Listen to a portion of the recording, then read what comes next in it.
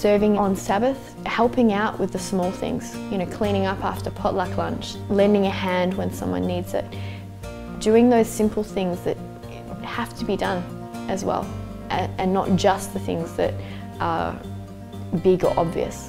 One thing we as a small group like to do is go and find opportunities to give back to others.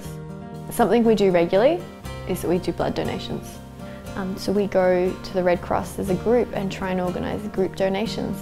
For me as a doctor, I think that means a lot because I see how those blood products get used as well. Within our care group environments, some of the things that I would do would be opening my home up for the others to be able to come in and have events here, sharing some of the meals that we might share together for our small group dinners, and carrying the burdens for others when things are too much. So if I'm having a really busy week with work, the others might do things for me that I might not have been able to do. For me, I spend a lot more time trying to go out and meet the others where they might need, and be that some of the people we're trying to share with, meeting them, to spend some time and just carry them through a time of trouble.